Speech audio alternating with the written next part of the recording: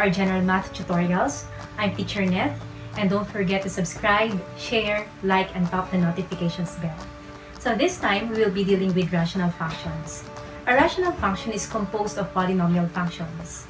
So I guess it's appropriate to gain understanding first of what a polynomial function is. A polynomial function is formally defined in math books.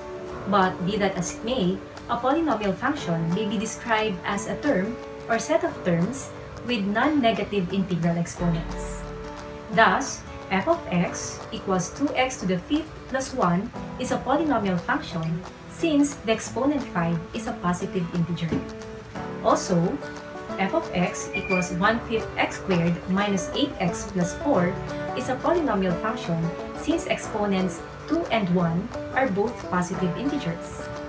Likewise, h of x equals negative 15 is a polynomial function since negative 15 comes from negative 15x to the 0, and 0 is a non-negative integer. But f of x equals 3x to the 1/4 plus 6 is not a polynomial function, since 1/4 is not an integer. And g of x equals x to the negative 4 minus 3 is also not a polynomial function, since negative 4, though an integer, is negative. So a rational function may be defined as a function in the form r of x equals p of x over q of x, where p of x and q of x are both polynomial functions, and that q of x should not be equal to 0. For example, r of x equals 3x squared plus 2x minus 1 all over x plus 1, where x is not equal to negative 1. Is the numerator 3x squared plus 2x minus 1 a polynomial? Yes. How about x plus 1? Is it a polynomial? Yes. Therefore, r of x is a function. So why does the given give a restriction that x should not be equal to negative 1? Because if x is equal to negative 1, then the denominator will become negative 1 plus 1 equals 0, which cannot be. In real life, we use rational functions, though it may go unnoticed. So let's consider these cases. Suppose a family spends 15,000 pesos monthly for food. On the average, it allots an amount f of x of money to each member x of the family. Write an equation which shows the relationship between f of x and x. So in this particular situation, the independent variable is member x of the family, or the number of family members, while the dependent variable is f of x, or the amount of money spent for food of each family member. Okay? So note that as the number of family members, which is represented by x, increases, each member's share, or f of x, decreases. And as x decreases, then f of x increases. So to visualize it, take a look at this example, or at this table. So x, the first row, refers to the number of family members, while f of x, the second row, refers to the amount of money spent for food of each family member. As you can see, when there is only one family member,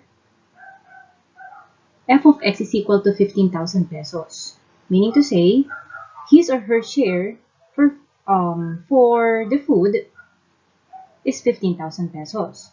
While if there are two members, then 15,000 pesos will be shared by 2, and each of them will receive 7,500. While when there are 3 family members, 15,000 will be shared by 3 members.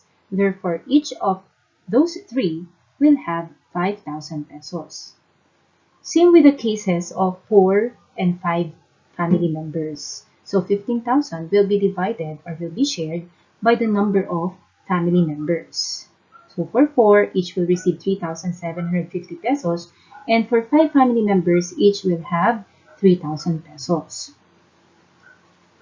So, given that x is the number of family members and f of x is the amount of money spent for food of each family member, then the function or the equation that will show the relationship between f of x and x is f of x equals 15,000 over x.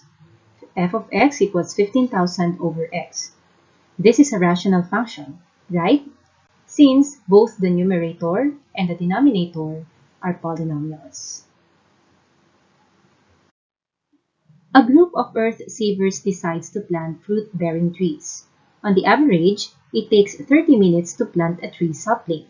Express the rate of work R of W as a function of the amount of work done, W in minutes. Okay.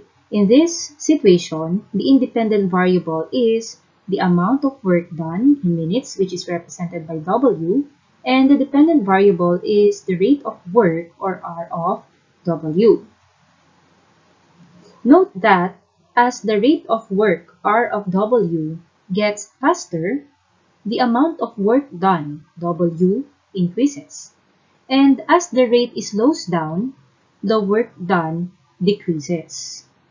So to visualize it, let's consider this table.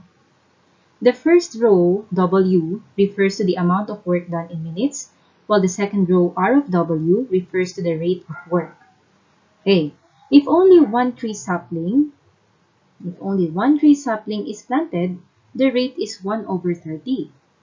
But if two are planted, that would mean one sapling is planted every 15 minutes on the average. If 3 are planted, that means one sapling is planted every 10 minutes. And if 4 are planted, that means 2 saplings are planted every 15 minutes. And if 5 are planted, that means 1 sapling is planted every 6 minutes, and so on and so forth. So given these premises, then the relationship between the rate of work and the amount of work done is R of W equals W over 30, where R of W is the rate and W is the amount of work done. Okay, so let's consider the case of W equals 2.